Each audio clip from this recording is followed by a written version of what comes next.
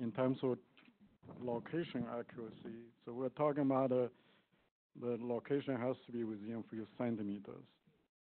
Wow, that's something new, right? So here there is an opportunity.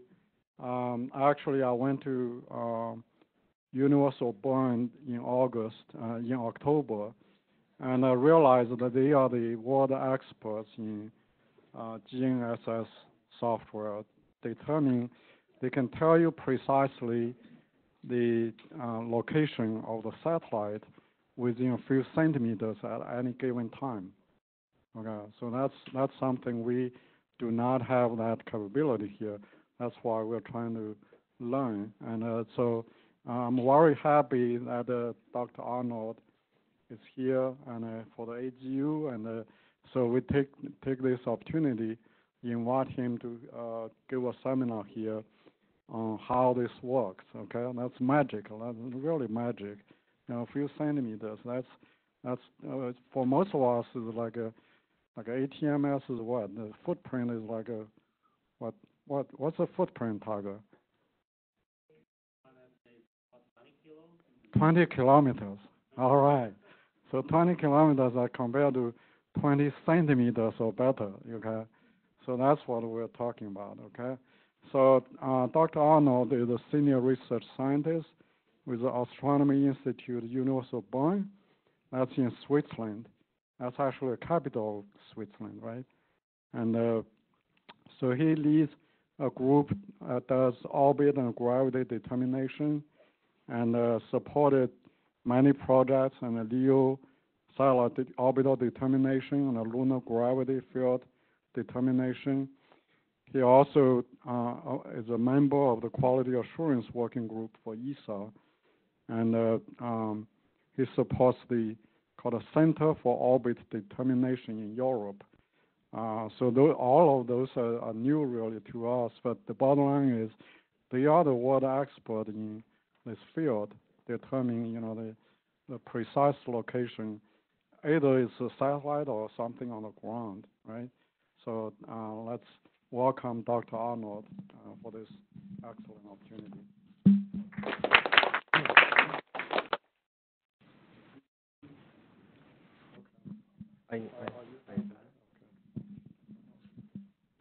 Well, thank you very much for this kind introduction, and also from my side, welcome to today's seminar presentation.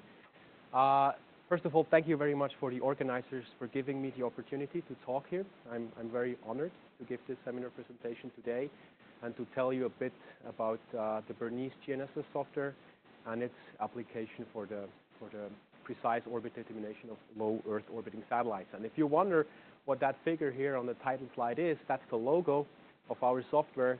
That should represent the normal equation matrix, because there's a lot of parameter estimation involved in this GNSS data processing. All right, that is the outline of my presentation.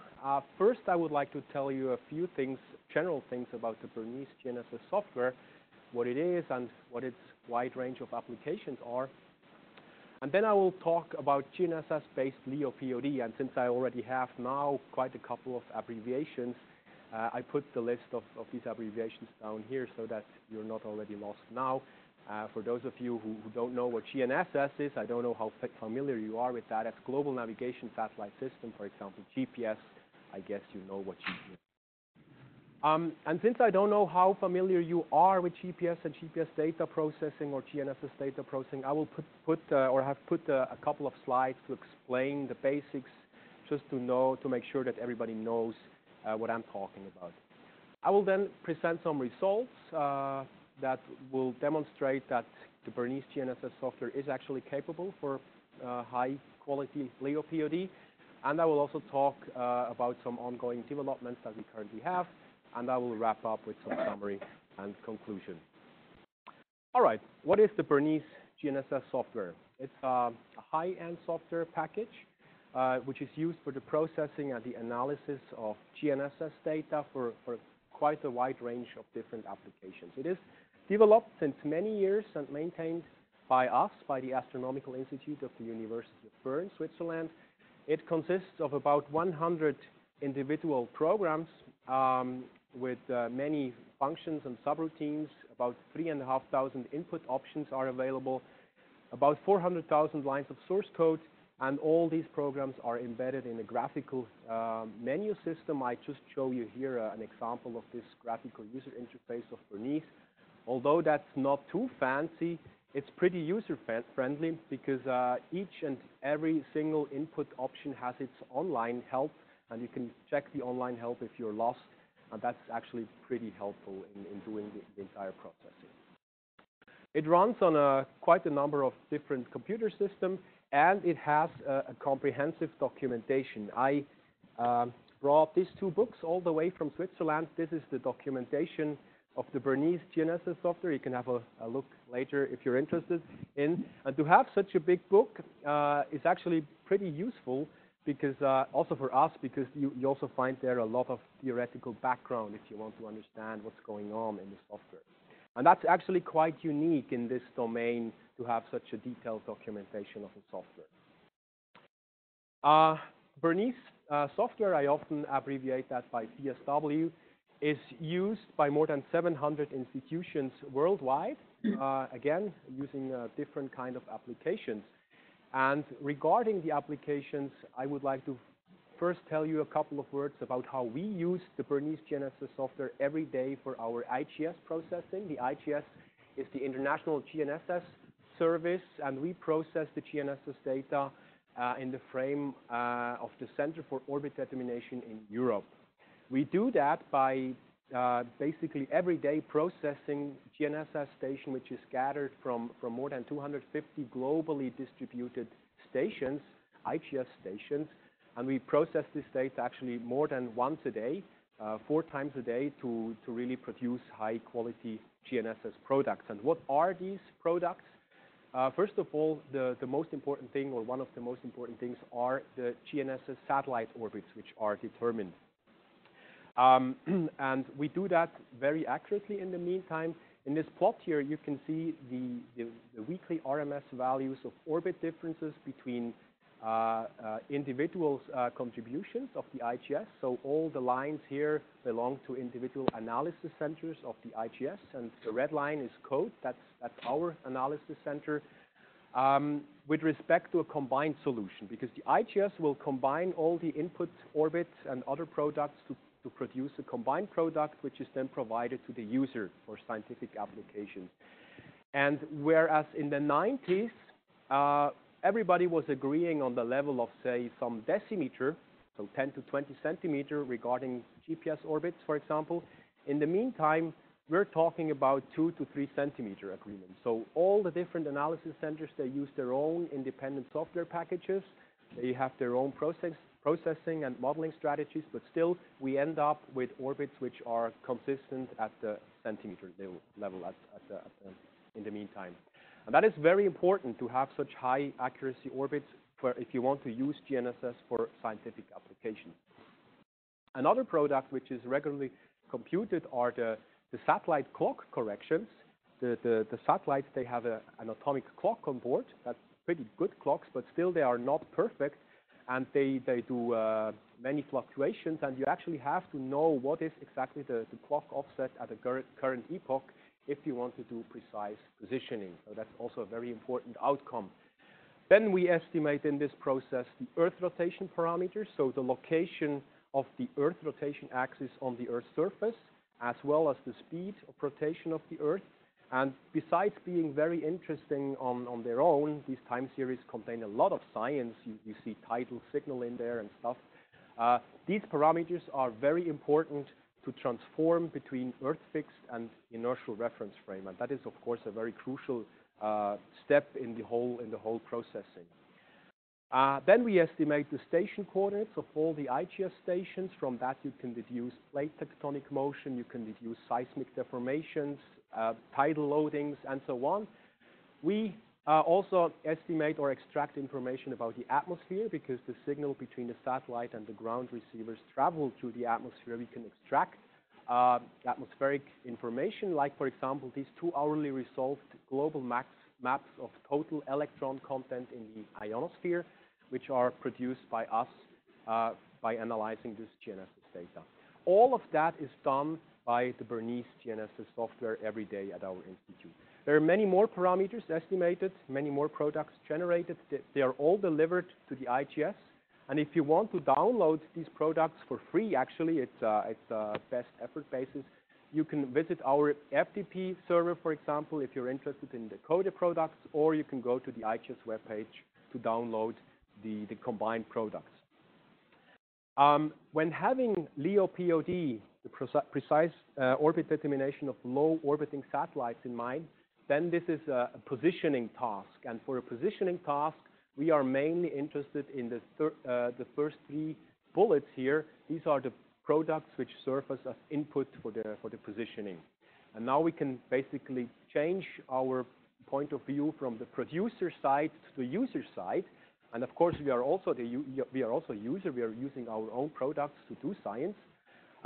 The first application, if you have such high precision GNSS position products at hand, is of course that you can have centimeter or even sub-centimeter positioning of ground receivers. And if you can do that, you can do many, many things with GNSS. I guess I don't have to tell you all the applications: geodynamics, reference frame realizations, monitoring, surveying, navigation, things like that. That's enabled by such high precision GNSS products.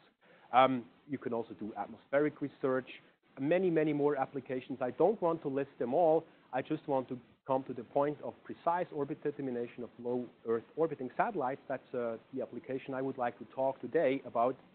And just a reminder, when I say LEO, I actually mean two things. First of all, I mean low Earth orbit, which is an orbit which is by definition at an altitude between, say, 200 and 2,000 kilometers. And at the same time, it's something which is, well, it's a low Earth orbiter. So it's a satellite orbiting in a low Earth orbit, just not to be confusing. Okay, LEOs, or GNSS-based LEO POD. We have actually quite a lot of LEOs flying in space. And these three LEOs I show here are, or were, very important for us because we were heavily involved in the processing of data of these LEOs. These are all gravity field missions. So they were dedicated to measuring the Earth gravity field from space, for global gravity field measurements. And because gravity field estimation is also one of our business, these LEOs are of particular interest for us. And I would like to just mention that we were responsible for the generation of the official GOCE precise science orbits, and we were doing that, of course, by using our Bernese GNSS software. There are many more LEOs flying around where we also have hands-on, which are interesting for us. Later, I will show you some results for Sentinel-3. That's an ESA Copernicus altimetry satellite. And some of these LEOs might also be familiar to you, especially the cosmic satellites. You know what that is. All these LEOs, they have GNSS receivers on board. Most of them, they have just a GPS receiver. Cosmic 2 will have a GLONASS receiver as well, so that will also track the Russian counterpart of GPS, GLONASS, and will make use of that data for the POD. And the idea is now that you have such a GPS antenna, or usually it's several GPS antennas on board of these LEOs, and they track the signal from the high-flying GPS or GNSS satellites and use this tracking data for the determination of the low orbit. As we will discuss in a few minutes, it's also not only sufficient to have GPS antennas usually, but you should also better know the attitude of the satellite if you want to do really precise orbit determination. Because if the attitude of the satellite changes, that will change the location of the GPS antenna in three-dimensional space. And since you're interested in the position of the center of mass and not in the center of, the face center of the antenna, you should know the attitude very accurately. And the best thing you can do is that you have a star tracker on board, which measures the attitude by tracking the stars. And this data can also be ingested by the Bernese GNSS software and used for the POD. GNSS in a nutshell. Don't look too closely to this table. I've just put 3 GNSS, so GPS, the most famous one, I would say, then the Russian GLONASS and the Galileo. And all I want to say here is that these are satellite constellations of a number of satellites that usually orbit the Earth at a rather high altitude, something between 25 to 30,000 kilometers altitude, and they constantly emit radio signals towards the Earth, which can be received by on ground or in space receivers and used for navigation. And as an example, I show you here how GPS signals work. We have an atomic clock on board of each GPS satellite that drives some carrier signal, a sine wave in the L-band frequency. So it's microwave frequency that is emitted, and it's two frequencies. The newer GPS satellites also have more frequencies than just two. And on top of this carrier wave signal, there is encoded different kind of codes. So we have usually a CA code, a coarse code, or a P code, that's a precise code, and we also have the broadcast or the navigation message in which you find all the things you need for navigation. So the satellite orbit position, the satellite clock offset, and things like that. And with this codes, you can actually navigate with your cell phone, with your smartphone, to some 10-meter accuracy. That's fair enough. But if you want to do scientific applications of GNSS, then this broadcast navigation information is not accurate enough, and that's why we are doing this IGS-related processing to have better information about the GPS orbits. There are two types of observations that you can usually do, and I quickly want to mention them here so that you know what I'm talking about later. The first measurement that you can do is a so-called pseudo-range or code measurement, where you basically measure the time of flight of the signal between satellite and receiver. So the signal leaves the satellite at some emission time S and is received at the receiver at some emission time TR. And if you subtract these times, you will get the signal propagation time, multiply this with c, with the speed of light, and you will get the measurement, which is called pseudo-range measurement. Now, how does the receiver do that? It will receive the signal from the satellite, and it will make a replication of the signal internally. And because we have this time shift due to signal propagation, the replicated and the incoming signal are slightly shifted, and the receiver tries to shift the replication until correlation is maximum, and then it can find out this time shift, this time difference, and find this bracket here. And then we have the measurement. Now we have to be aware that these two time scales are different. The receiver has its own clock, and the GPS satellite has its own clock, and these are usually not the same time scale. In order to unify that, we have to introduce a common time scale, which is known as GPS time, and we have these delta T quantities, which are the clock corrections, the receiver clock corrections and the satellite clock correction. And now we can multiply the time difference in this common time scale with the speed of light, and we will get, first of all, the geometric distance between the satellite and the receiver, as well as some tropospheric and ionospheric corrections, and many, many more corrections like relativistic corrections, biases, and stuff like that is in there. But that's the basic observation equation that is needed for estimating then the position, because if you then do a precise point positioning, and the LEO POD is usually a precise point positioning style processing, then you say, okay, I know the satellite clock corrections, and I know the satellite positions from somewhere, for example, from the IGS or from us. And what I don't know are the clock corrections of the receiver and the position of the receiver. So these are the things I want to estimate using these kind of measurements. That's the observation equation. That kind of measurement will give you decimeter to meter accuracy. That's quite good, and that is also, by the way, how your smartphone is doing the navigation. It just takes the satellite information from the broadcast navigation method. If you want to do better, if you want to go towards the centimeter accuracy, or even sub-centimeter accuracy, then you have to deal with the carrier on its own. You're not interested in the code anymore. Well, you are interested in the code, but just to remove the code from the signal which is incoming, and you just analyze the carrier phase. The phase of a periodic signal is nothing but this periodic quantity here, frequency times some time. The phase which is leaving the satellite at some emission time TS is this quantity here. That's propagating down to the receiver, and the receiver again makes a replica of the carrier signal, and the phase of this replica is at the reception time is this quantity here. And what the receiver then does, it mixes these two signals, the incoming and the replicated signal, and it measures basically the difference between the incoming and the replicated phase. That's the so-called beat phase. And if you do the math, you can again relate this difference of the phases with the geometric distance between receiver and satellite, the atmospheric corrections, many more corrections, and the time corrections. And you can actually do that.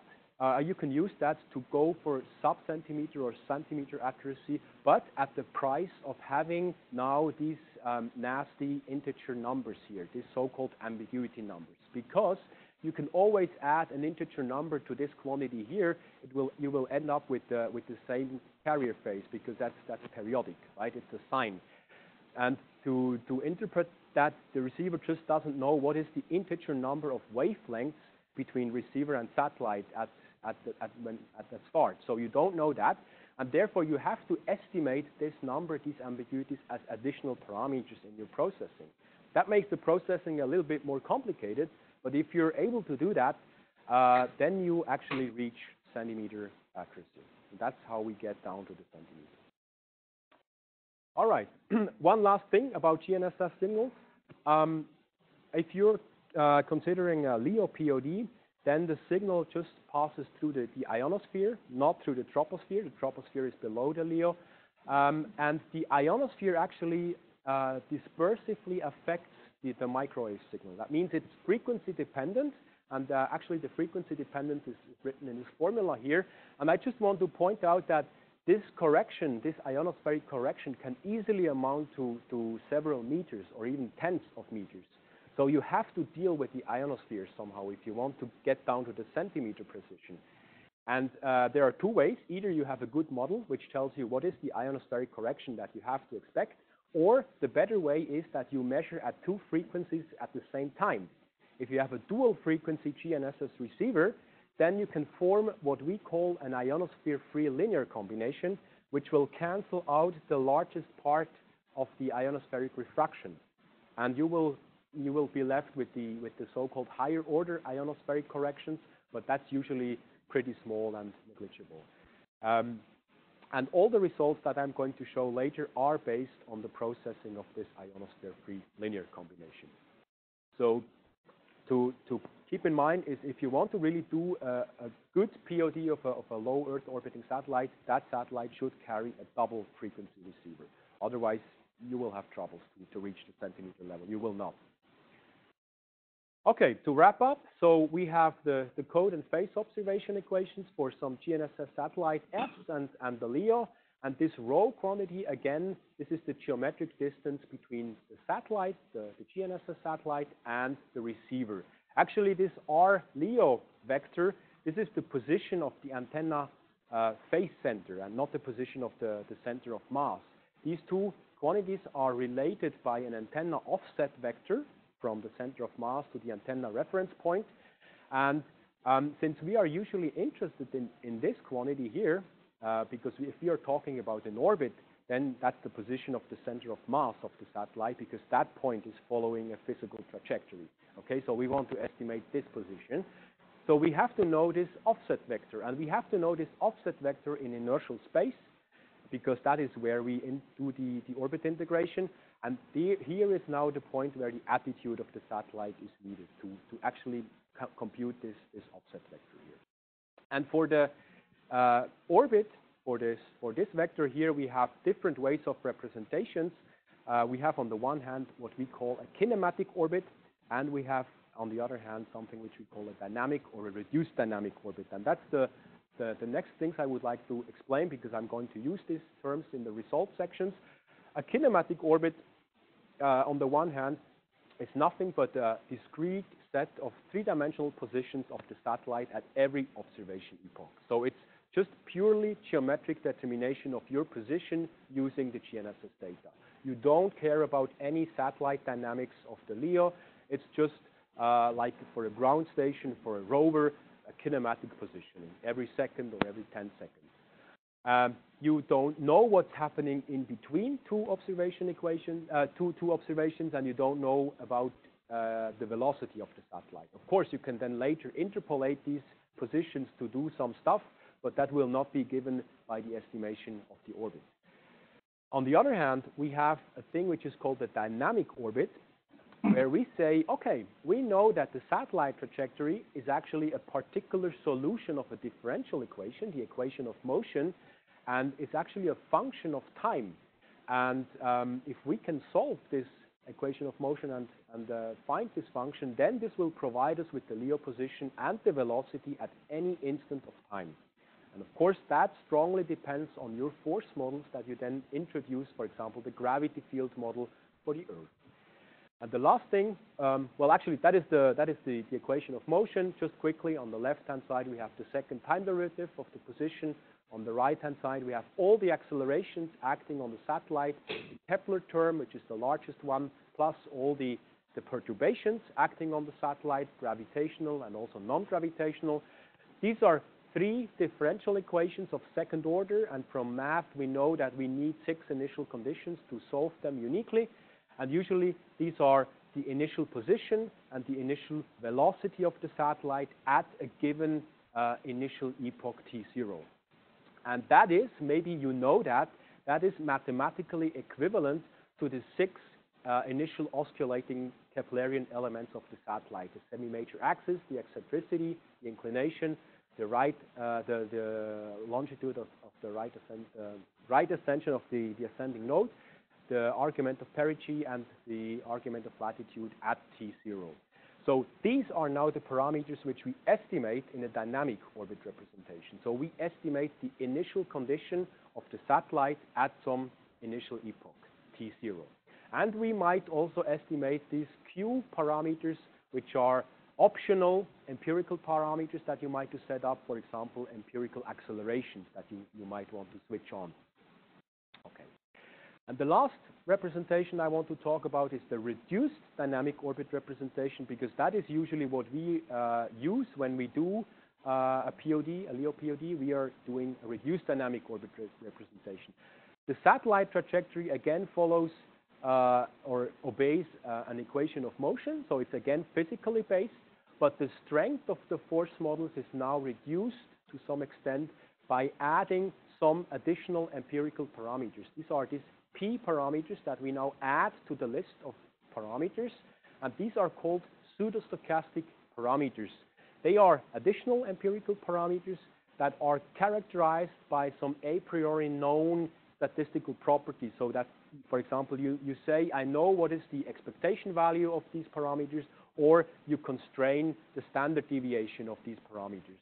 And this is a pretty powerful tool to actually absorb all kinds of modeling deficiencies that you will honestly always have. Your models, your force models, are never going to be perfect, so we will always have deficiencies, and these pseudostochastic parameters are very powerful to absorb them. That is just a list of empirical and pseudostochastic parameters that can be set up in the Bernese software. I don't want to go through the list, just to mention that these pseudostochastic parameters are the two lower bullets, and one of them is so-called pseudostochastic pulses or velocity changes. That is that you allow your orbit to change its velocity instantaneously every X minutes, for example, every 10 minutes. And of course, you constrain that. That are only very, very small velocity changes. They are not physical. That's not physics-based, but they are empirical. It's pseudostochastic empirical parameters, but they're a very powerful tool to absorb efficiencies. Okay, so, and finally, that shows you the flow diagram of how we usually do a LEO POD using the Bernese software that was used for GOCE satellite POD. That's why it's GOCE here, but it's true for basically all the LEOs that we have.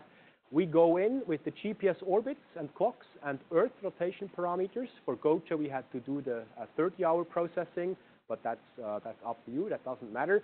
And then in a first step, we use the pseudo-range data, the code data, to find a first a priori orbit. of the LEO. You don't have to know anything about the a priori orbit, so this will be given by the pseudo range. And with the pseudo range, we also do a first receiver clock synchronization to GPS time. And then with this a priori orbit, we go into an iterative phase data screening. You have to carefully screen the phase data because there might be nasty things like cycle slips in there, which could mess up your solution. So you have to be careful about screening. This is done in an iterative way.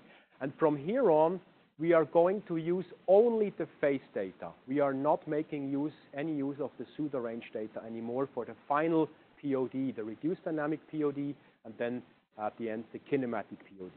This is all based on phase data only. Okay? You can add the pseudo range data, but usually we don't. Okay, so finally some results regarding LEO POD. I'm going to present you some results which are related to this LEO. That's Sentinel-3, 3A and 3B. These are the Sentinel satellites, altimetry satellites of ESA's Copernicus Earth Observation Program. They were launched in 2016 and 2018, 3A and 3B. They orbit the Earth at an altitude of about 800 kilometers in a sun-synchronous orbit, and they are equipped with an 8-channel dual-frequency GPS receiver and a star tracker for the altitude. And since it's an altimetry satellite, we have quite strict accuracy requirements because, of course, if you have an error in your orbit, this will directly affect your altimetry measurements, so you want to be certain about your orbit. And the orbit accuracy requirement is 3 centimeters specified and 2 centimeters targeted in radial direction. So it's pretty ambitious, and but that works. It works out. And we are a member of this Copernicus POD Quality Working Group, and we have to deliver for all the Sentinels, not just Sentinel-3, also the other ones, orbits for validation and engine comparison to make sure that these products are actually usable. One thing I would like to show you here is that if you want to strive for the highest precision POD, then you have to take into account that your GPS antenna, which is mounted on top of the LEO, usually does not make uniform measurements through all the directions. So depending on the direction in which you look, you might have different range corrections, and that's simply due to electronic interference or multipath and things like that, which will cause your antenna to measure non-homogeneously or non-uniformly in certain directions. These so-called phase center variations, antenna phase center variations, are usually pre-calibrated on ground before launch, but usually these ground-calibrated maps, they are not really usable because the space environment is simply completely different from the ground environment, and we have to usually do our in-flight calibration of the PCV map, and we do that by stacking phase residual, carrier phase residuals of a reduced dynamic POD over an extended time span. And this here shows you such a map for the Sentinel-3A GNSS antenna, where you see now these range differences between plus and minus 20 millimeters. So these are actually pretty important systematic effects which you should take into account if you want to go for the centimeter level. All right, that is showing you the carrier phase residuals, the ionosphere-free carrier phase residuals after having done the POD. So the residuals show you how well you could fit the GPS data. For both the reduced dynamic and the kinematic orbit, that's actually just one day, and it's a calm day. There's nothing special about it. You might recognize these little peaks here. That is usually when the satellite flies over the polar areas where we have more ionospheric activity due to geomagnetism, and that makes the positioning a bit more difficult, and there the residuals usually get a little bit higher. What you can also see, and also from this plot here, which shows the daily RMS values of these residuals for the entire lifetime of Sentinel-3 so far, is that the reduced dynamic residuals are usually slightly higher than the kinematic ones, but that's simply due to the fact that for the kinematic orbit, you estimate many, many more parameters. You estimate a position at every epoch, where for the reduced dynamic orbit, you just estimate, well, a couple of parameters, just the initial conditions plus some empirical parameters. So that's why the residuals are usually slightly larger. But we can say that in average, we are somewhere at the 3.5 millimeter level where we can actually fit the carrier phase data.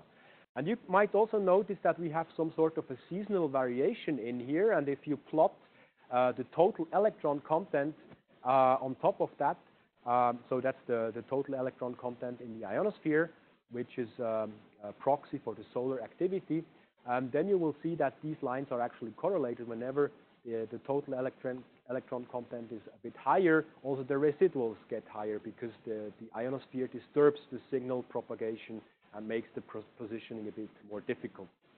However, I have to say that right now in 2016 to 18, the ionosphere is pretty calm because the solar activity is rather low. I guess you know that.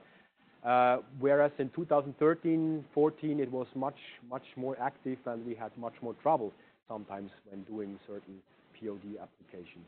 But even then, it was working.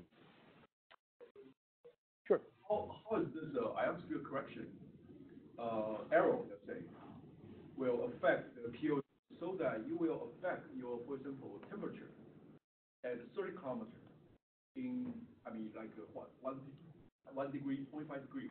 Can you give us some kind of sense about how it will affect your POD, and that the POD will actually affect your troposphere temperature? Well, basically, if you use double frequency data, then you get rid of the largest part of the ionospheric corrections. And what you see here are just these remnants, these higher order ionospheric corrections, which are usually really negligible.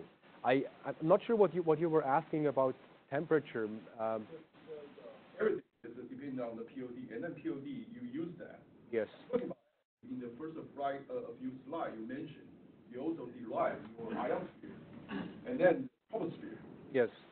I just want to see how is this actually affect one by one the lower.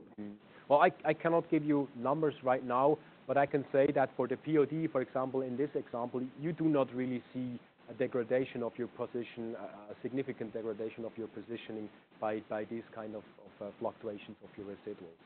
It's just a reflection that the positioning gets a little bit more difficult because you have more activity, but it will not really harm your position of the satellite. So is that, very quick, so is that fair to say, because in the first few slides you mentioned in the early time that the POD is certain larger, and then right now it seems like no matter what center you are using, they are so small. But that was the GPS orbit. There I was talking about the GPS orbit.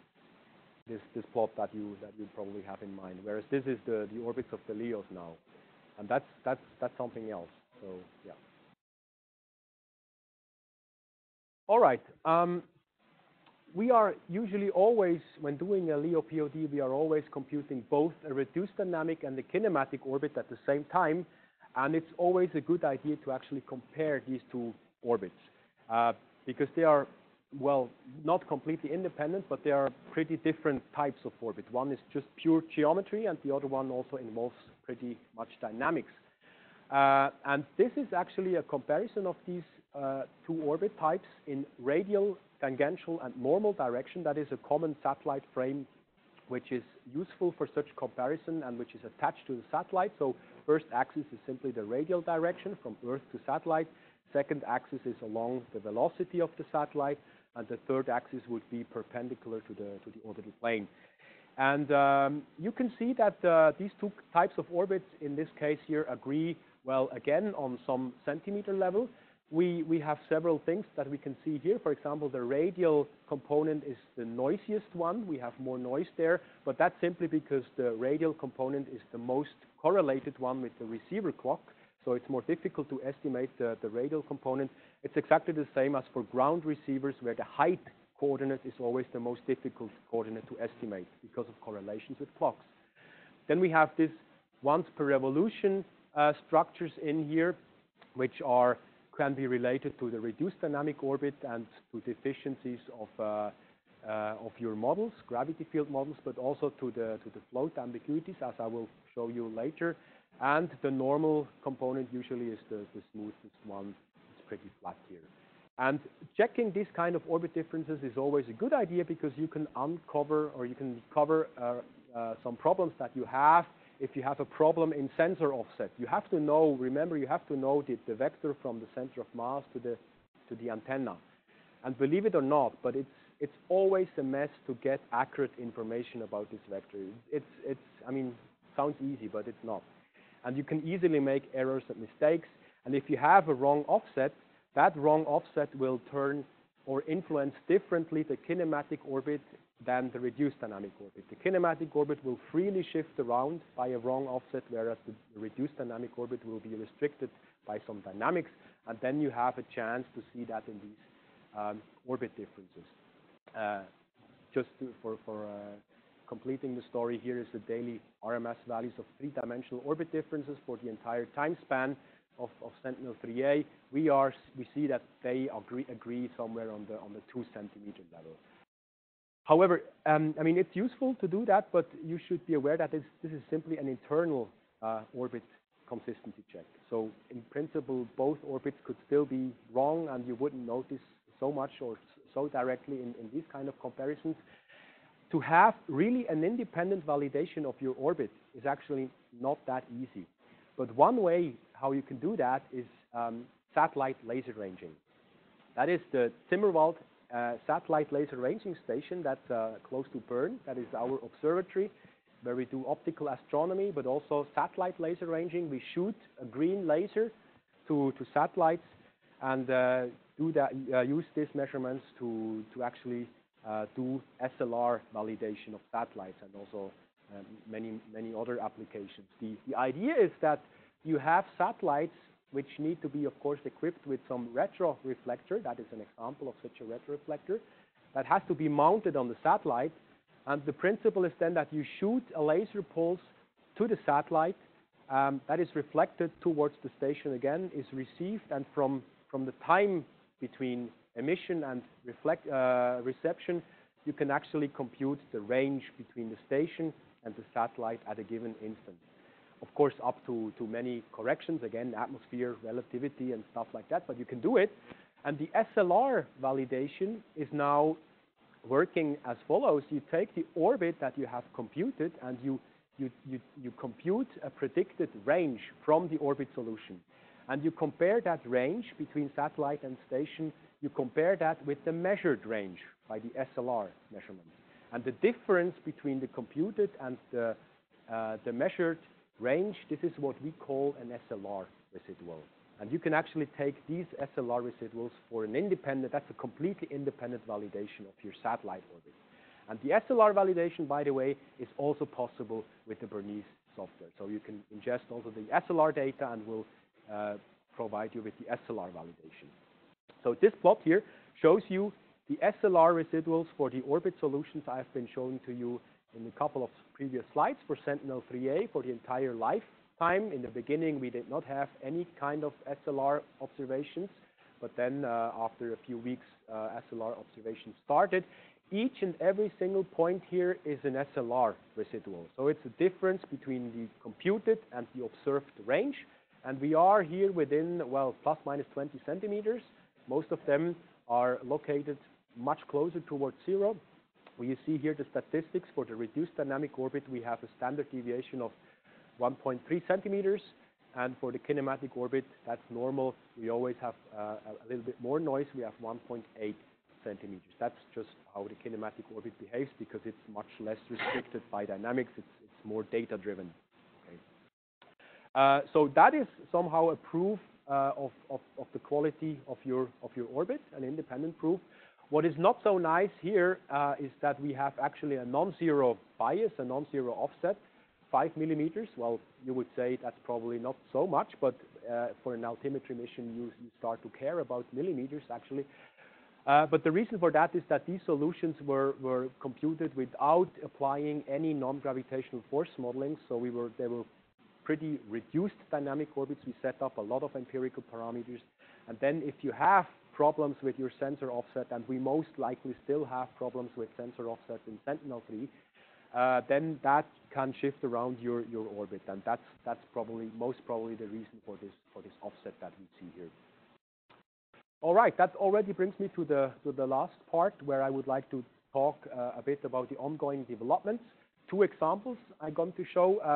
The keyword I've already mentioned is non-gravitational force modeling. The Bernese software version 5.2, so the one which you can actually currently buy, does not include any non-gravitational force modeling, so air drag, solar radiation pressure, earth radiation pressure modeling for the LEOs at all. However, well, the reason for that is that the pseudostochastic parameters, they are very, very powerful, and we can actually produce very high-quality LEOs without even caring about these complicated models to do non-gravitational force modeling. But of course, if you then go for altimetry missions, you might be interested in having much more strict radial leveling of your orbit solutions, and this is the place where you start to be interested in non-gravitational force modeling. We have implemented in our development version of Bernese software these non-gravitational force models. You can see here some representative numbers which are valid for Sentinel-3. So these are nanometers per second square. Sounds like small accelerations, but they affect your orbit significantly. And of course, you need to describe your satellite with a macro model. And this plot here shows an interagency comparison of our modeled non-gravitational accelerations with other agencies that do LEO POD with their own software packages. And we can see that most of them agree pretty well, at least here for the solar radiation pressure. When it goes to the air drag or earth radiation pressure, the differences are a bit higher because these models are more complicated and there are more modeling differences that we can have. But also there, we agree on a pretty sophisticated level, I would say. And I would also like to mention that for this Copernicus service, we also deliver orbits for Sentinel-3, which are based on non-gravitational force modeling. And this plot here shows you a comparison of a combined solution with the individual contributions. And the magenta line here, this is our non-gravitational based solution that actually performs pretty well compared to the other contributions. So we are doing a good job here in modeling the non-gravitational forces. The second development I would like to mention here is the single receiver ambiguity fixing. So you remember these ambiguity parameters, this integer number of wavelengths between receiver and satellite. These ambiguity parameters are estimated like any other parameter as float values. But in theory, we know that they should be integer values, right? And actually fixing them to their integer values, this is the so-called ambiguity fixing or ambiguity resolution. This is known to stabilize your solution quite significantly. However, if we have nasty things like satellite and receiver biases, because we have them, this will render the ambiguities non-integer, and it's becoming hard to actually resolve them to their integer values. And the classical approach would be that you have a differential GNSS processing, where you just don't have one receiver, but you have, for example, two receivers, and you form differences of observations between the two receivers, and you also form differences of observations between two GPS satellites. These are so-called double difference observations. They will cancel out all these nasty phase biases, and you can then actually do the integer ambiguity resolution. If you want to do just a single receiver ambiguity fixing, you have to come up with somebody who delivers you these phase biases, receiver and, well, satellite phase biases. And since July of this year, CODE actually routinely produces a high-quality signal-specific phase bias product, which can be introduced to the Bernese software, and the Bernese software has been extended in the meantime to actually allow for single receiver ambiguity fixing. And this, as I've said, this significantly stabilizes the solution.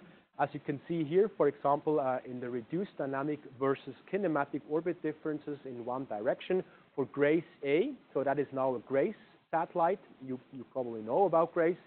Whereas for the float solution, that's the red solution we had, you remember we had this once per evolution periodic deviations. They are, when fixing the ambiguities, they are basically gone, and we are left more or less with noise here. So that really significantly stabilizes and improves your solution. And you can also see that in case of GRACE, we have this ultra-precise K-band intersatellite link. So we have a microwave link between GRACE A and GRACE B, which allows you to also do an independent validation of your orbit by comparing this with the K-band measurements. And when doing a float, an ambiguity float solution, so the type of solution I was presenting you so far, then we see that we have a KBR residual RMS of somewhere around 5 to 6 millimeters in average for this month. When fixing the ambiguities, we go down to 1 to 2 millimeters KBR residuals. Also, that shows you that fixing ambiguities is really beneficial for your orbit solution.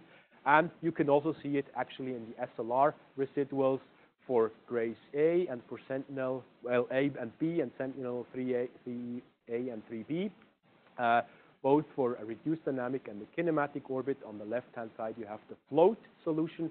On the right-hand side, you have the zero difference ambiguity resolved solution. And just to point out a number, when doing a float solution for GRACE B, reduced dynamic, we have a residual, SLR residuals of 12.1 millimeters. And with the fixed solution, we go down to, to 8.5 millimeters. Also, that is quite a significant improvement in terms of SLR residuals. All right, that brings me to my summary and conclusions of the talk. I hope to have shown you that the Bernese GNSS software is a powerful tool to do many nice things, many applications, especially also LEO POD.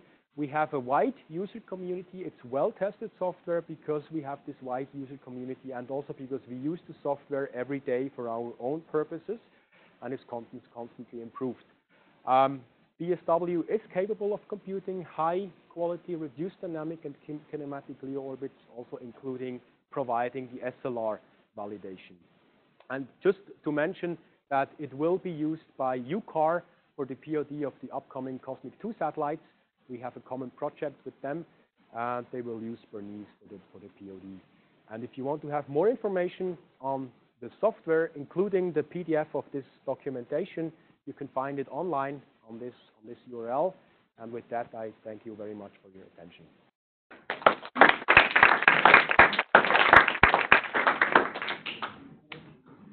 Yeah, very interesting talk. I know that you are going to be using your new Bernese software in their Cosmic 2 project. Yes. What the differences in your own, and then how is that? Was they user next like a job? What do you mean? Yeah. Well, the thing is that for every version that we release, we always have new things implemented. So we constantly have our development version where we constantly work on and which we constantly improve. And then the logic is that at some day X, we decide, okay, this is now the version which we should give to the user.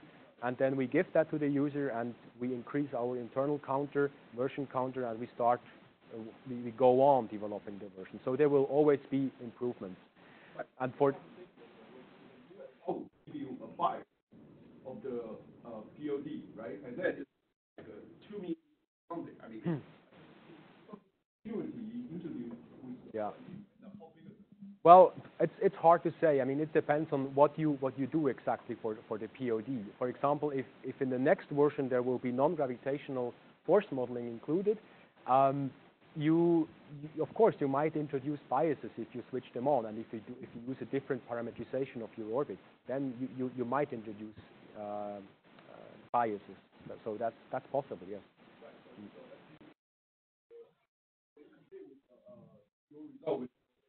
And then bias, that is not Mm-hmm. including one, and then improve the computer one. Mm-hmm. Mm-hmm. Well, I mean, I have to say, we did not really do a lot of fine-tuning of this solution. So I guess we could still fine-tune the solution, maybe constrain some empirical or pseudostochastic parameters a bit more to make this bias smaller. And actually, we should probably do it. But since we are also delivering this non-gravitational based orbits now to Copernicus, we do not really care too much about it. Actually, Copernicus wants us to keep on delivering this classic reduced dynamic orbit, because this is exactly how you can observe, how you can detect that you have problems in sensor offsets. Because if you have a purely dynamic orbit, you will not notice that in terms of biases. Because if you have a wrong offset, then your orbit will just not care. It will maybe, well, just little bit, your residuals will get larger, but it will not be shifting around. And of course, that's not good. But if it's shifting around, you will see it in the SLR residuals, and you will realize, oh man, we have a problem with antenna offset. That's how you can detect these kind of problems, actually. Yeah. Tiger. Did some work about the geolocation validation, and I guess your model. Not on the 20 kilometer. I guess your software can provide the real-time orbit position as well as the orbit prediction. And for the geolocation, we always rely on the GPS position provided in the raw data. I don't know for the real orbit determination using your software compile the GPS position provided in the satellite directly. What's the difference? And also for the orbit propagation,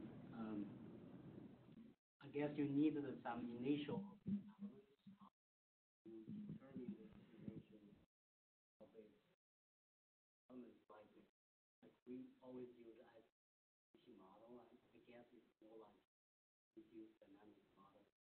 You needed a full on file. I don't know in your software.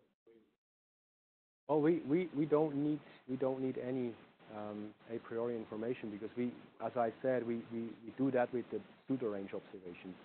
So the logic is that we first do a kinematic orbit determination using the code observations. That will be just like on the meter level accuracy, but that will give you a first orbit. We fit these kinematic positions then with some reduced dynamic orbit, and that will give you the first initial orbit. That is how we get it, from the pseudo range data. Yeah, let me explain that. So I know what your question was. So the question is, how do we use the software to get to a centimeter level accuracy? Okay, well, we actually look at that. So the bottom line is, you need to have the carrier phase information from the GPS, the carrier phase, and which if you don't, then you can't. Okay. Dual frequency carrier phase. Yeah, that's that phase information, which is the key to this, centimeter level accuracy. If you don't have that phase information, I think somebody, when we look at that on the GPSS and the carrier phase is not available or something. Right. So not are we? I mean, even it's measured, maybe it's not downlinked. So yeah, that's the limitation. Okay, you have. Can you talk a little bit about your fourth model? Is it related and with like mass distribution of the change of the mass of distribution of the Earth? Yes, exactly. So if you want to do a reduced dynamic orbit, then you have to introduce the gravity field model of the Earth. And there are, well, pretty advanced models which resolve the gravity field in terms of spherical harmonic coefficients usually. They go up to degree in order 200 if you want. And the lower the orbit is, the more crucial this detail becomes. So that's the static gravity field, the time arrival gravity field. Then you have ocean tides, pole tides, all these kinds of gravitational perturbations which you have to take into account here. But they're all models in there, and they are somehow standardized also by the IRS conventions. Sure. For new SAFAR instruments, how much optimization we need to do software, new software, to adapt to new instruments? What do you mean by new instruments? Like Cosmic 2 or another like the. All right. Yeah. So in case of Cosmic 2, the thing is that there are two antennas which are connected to one receiver only. Okay, there's not two independent receivers. And we are currently in this project with UCAR to improve the software such that you can actually use the two antennas which are connected to one receiver, but estimating cable biases. Because you might have a bias because you have different cable lengths or signal paths inside. And also because they are going to use GLONASS, we also have to make different cable biases for GPS than for GLONASS because they have different frequencies. So these kind of things, they of course, they need quite a lot of work, and that's why we have this common project. But if you have a standard GPS receiver on board, like a blackjack, then you just go for it. You can use it. You don't need to do anything. Then you had a question. Yes. Did you ever compare with the Bernese software with certain other POD software, such as GOCE, for good or for bad? This is actually basically constantly done when doing this Sentinel, this Copernicus comparisons, because there are also groups producing Sentinel orbits with GPSy from the Technical University of Delft in the Netherlands. They are also using GPSy for the POD, and the orbits are always compared with all of the orbits are inter-compared. And in the case of Sentinel-3, as I've shown here, we agree on a pretty good level. At least the level is lower than what is targeted.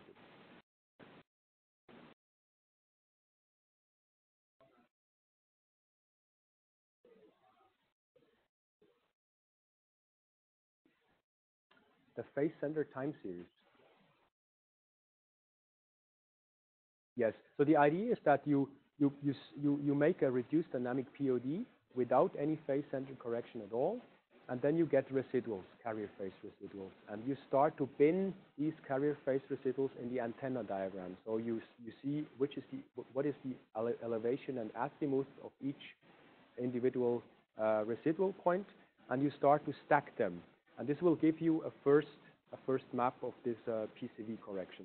Then you reintroduce that into a second iteration of LEO POD. The residuals will get smaller because you subtract the largest part of the systematics, and you repeat that. It's an iterative process because you need several iterations until it's iterated out.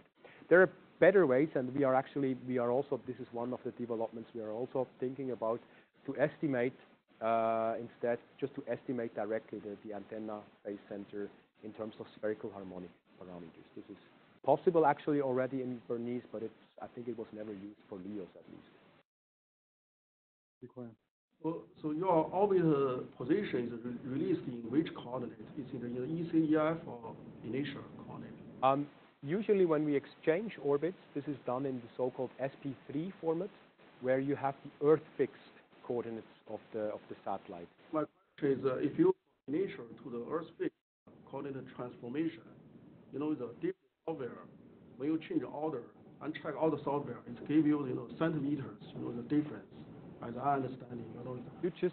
You just have to make sure that everybody is using the same transformation law, including the same Earth rotation parameters. I think if you the exact same, is inputs, Hollow also, all the parameters are the same. From software, also from the NOAA software, the orbital transformation also have a centimeters difference. Okay. How do you deal with that? Yeah. Actually, we never compared with these different software packages that are used for Sentinel. We never compared how well they agree regarding the transformation of between inertial frame and Earth-fixed frame. But since our orbit solutions, they agree already on the centimeter level, I would say there's at least not a large issue in there. But well, of course, we all know that it's easy to make mistakes there, and maybe it's worth to actually check such a transformation between the softwares, especially. Question: your Star Trek, the antenna, on a different position, you need to account, is this position difference. Yeah. Your Star Trek return the attitude, different set of position. Yes. You have the receiver also on a different position. Do you need to account, is altitude? Yes. I'm not sure if I understand the question. So, Star Trek return the side of position. Star tracker will tell you the attitude Yeah. of the satellite. Position compared to the, the GPS receiver. That doesn't matter. I mean, what you need to know is how your satellite fixed reference frame is located in three-dimensional space. And once you know that, you don't care where this information is coming from, if the star tracker is located at a different position than the GPS antenna. It's just the rotation of this three-dimensional coordinate frame in space. And once you know that, you also know the offset vector between the center of mass and the GPS antenna. Yeah. But that is something where we do not really do the pre-processing of raw star tracker data. We just use them. What comes out from the pre-processing is quaternion data, so rotation information, which you can just introduce into Bernese as a input data, a level 1 data. Okay. In the first of this slide, you actually say Bernese can also give you the information for ionosphere density profile and the chomsky. Well, I was showing this total electron content maps in the beginning. So that is a product that is routinely processed by our center. Every 2 hours, we release these maps. We measure from this global network of ground stations. We also measure the total electron. Yes, but using Bernese. Yeah, I understand. But you also need the service. Yeah.